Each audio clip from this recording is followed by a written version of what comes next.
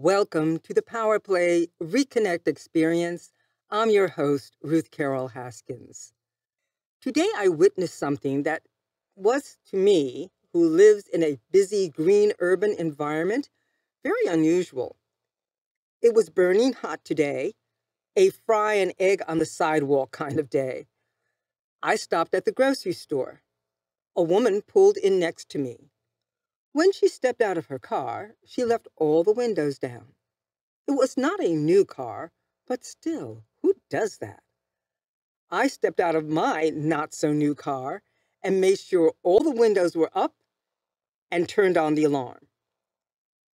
I also noticed as I was driving to accomplish all of my errands that most people were sealed up in their cars.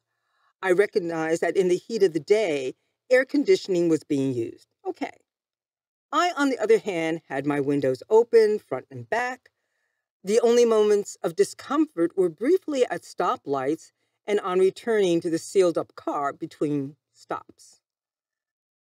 So leave it to me to see a correlation between the woman who left her windows down on her car as she went into the grocery store and my windows versus air conditioning mindset. You know, both were about trust. The woman evidently trusted that no one would take her car, and I took a peek as I got out of my car to see if anyone was left in her car. Nope, she had just left the windows down. For me, I trusted that though it was hot outside, the breeze that I received through my open windows was sufficient for cooling and for life. The air quality was not on high alert, so I was certain that I was not going to die from airborne particulate matter, at least not today. So let me flash back for a moment. My mother drove a Buick, big, beautiful car. We would go downtown and Mother, who believed in exercise, would park at the far end of the downtown area, a 2-mile strip.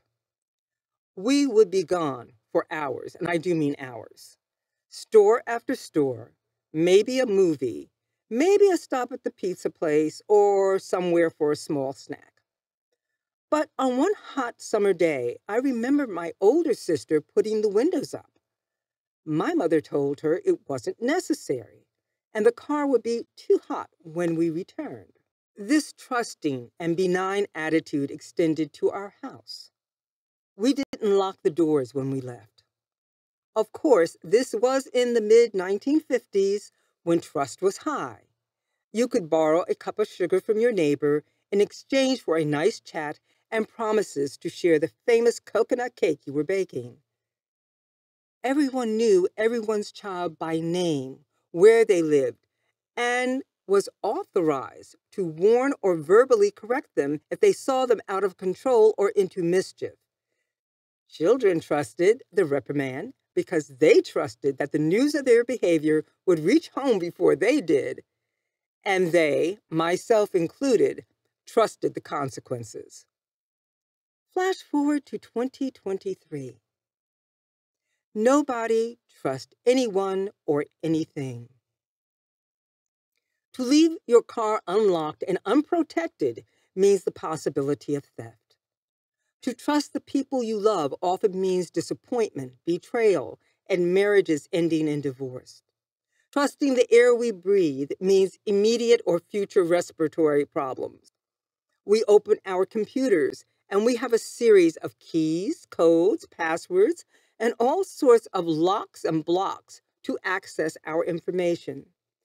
There are days when we actually spend at least 20 to 30 minutes breaking through all our protective paraphernalia on the computer, on the phone, at work, and even to access entry into our own homes.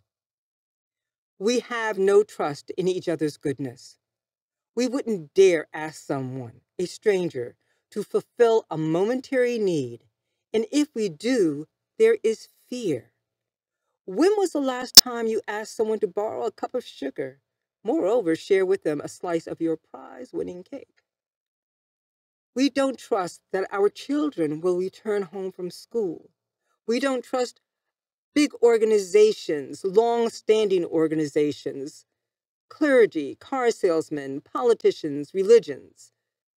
Uh, yeah, there are a whole lot of people that we no longer trust.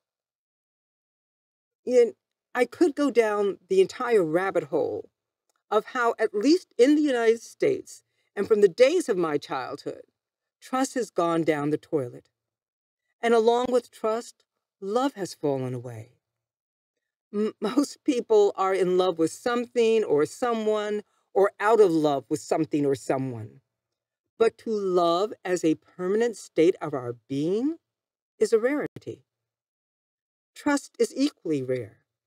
We trust more in violence than love, and in technology than our own humanity. Take a look at the entertainment.